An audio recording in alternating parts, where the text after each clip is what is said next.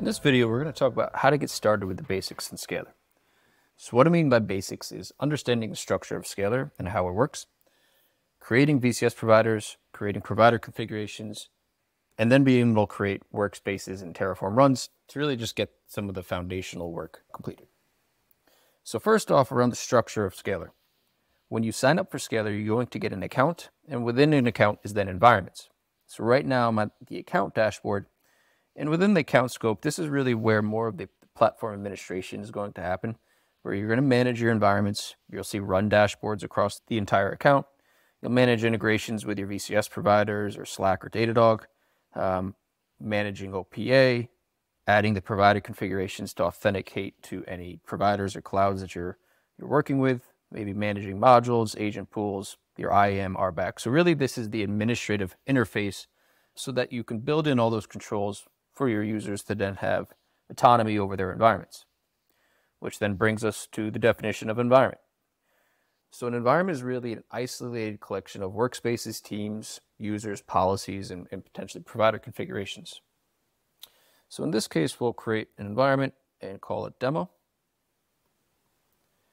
And once that environment's created, we're then going to want to add components to it. So if I click on configuration here, we'll see that we can add provider configurations, which is the way to authenticate to your providers. But we can add OPA policies, access policies for teams and users, variables, and VCS providers. So VCS providers is probably the first thing we're going to want to add, because that's how you enable a GitOps workflow. That's how you enable importing modules to the module registry, adding OPA policies, and many other things. So we'll first start with that, and we will integrate with GitHub in this case. Demo VCS, and we'll go ahead and connect to GitHub. Select the organization, and then you'll be prompted which repositories you want access to. In this case, I'm just going to go with all.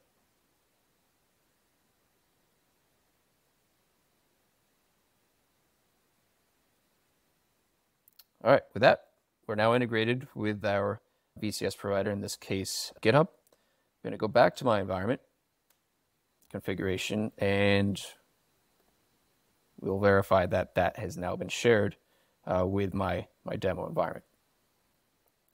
The next thing we want to do is now add a provider configuration. So what I'm going to do once I get into the workspaces is deploy an S3 bucket through a module. But right now, there's no way for Scalr to actually do that. So we'll go ahead and click on Manage Configurations and click on Create Configuration.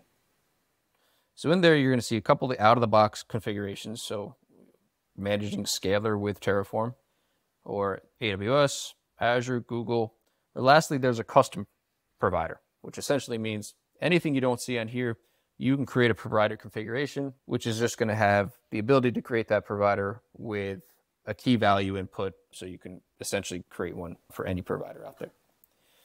We're going to go ahead and we'll start with AWS. So what you're typically going to do, I've already authenticated here, but you're going to add in the provider name, select the account type, so whether it's regular GovCloud or China.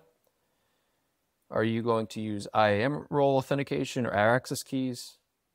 If it is the role, you're going to trust the account or a service entity. So if you're using a self-hosted agent in Scalr, do you want to deploy that on EC2 instance and just assume the role of the EC2 instance?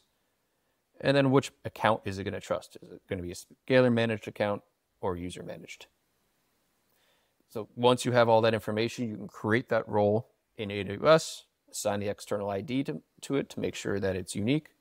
And then you copy that role ARN back in to Scalr, and you click Create.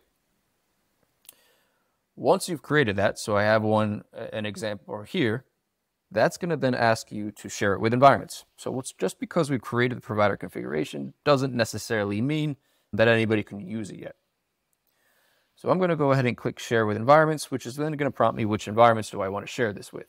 So I'm going to share it only with that environment I just created, because in this case, I want to have a credential specific to each Scalr environment. And because what I've done is created a Scalr environment per AWS account to make it easier for my users to visualize if they're jumping from AWS back into Scalr. We'll go ahead and save that. So we've made it available to the environment. but it still isn't necessarily going to get passed into the Terraform run because it hasn't been made as the default for it yet. And the reason for that is you can have as many provider configurations specific to AWS as you want within an environment. And that's in case a workspace needs to have multiple credentials. So we don't necessarily make it the default automatically, but in this case, I do want it to actually be the default. So I'll come back into my demo environment, click on configuration. While we're over that, where you can see make default. And now basically what that means is now this is going to be assigned to every workspace that I create in my demo environment and then automatically pass to the run. So I've created our VCS provider. We've created our provider configurations. Now we're ready to create a workspace and actually deploy something. So with that, I'm going to jump down to the environment. So I'm at the account scope. I'm going to jump into the environment. An environment is really where your teams are going to operate and deploy their Terraform code. So it's a collection of workspaces, teams, users, policies, and whatnot. So it really just isolates those users and teams within that environment.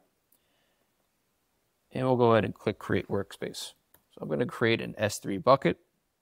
Source, I'm going to stick with VCS, but I have the ability to also deploy from our module registry or use the standard open source Terraform CLI. Select the VCS provider we just created, and we'll use the S3 module that we have there. In this case, I'm going to keep it to the main branch. If you do have a mono repo, you can select the working directory. And then we give you a couple other options around paths. Do you want to enable or disable dry runs? Do you actually want to pull in submodules? If you do have var files to pass in, you have the ability to do that as well. So create that workspace. And we'll see the configuration version is now pending, which means that it's uploading from GitHub into Scalr. And it has done so successfully. And now we'll go ahead and queue a run, which will bring us into the pipeline. And we'll go through the plan, cost estimate, OPA policy check, and then finally the apply. When viewing the plan, you have two options: the standard Terraform output, which you see right now, or the visual plan, which parses that output and makes it a little bit more human readable, helpful when there's plans with hundreds or thousands of resources, and you want to make sure you find those destructive changes. So the plan is finished. We're now going through cost estimation and went through policy check. In this case, since we had a brand new account, we didn't set up the policy checks yet. Now we're at the Terraform approval, the standard approval you'll see with open source Terraform as well.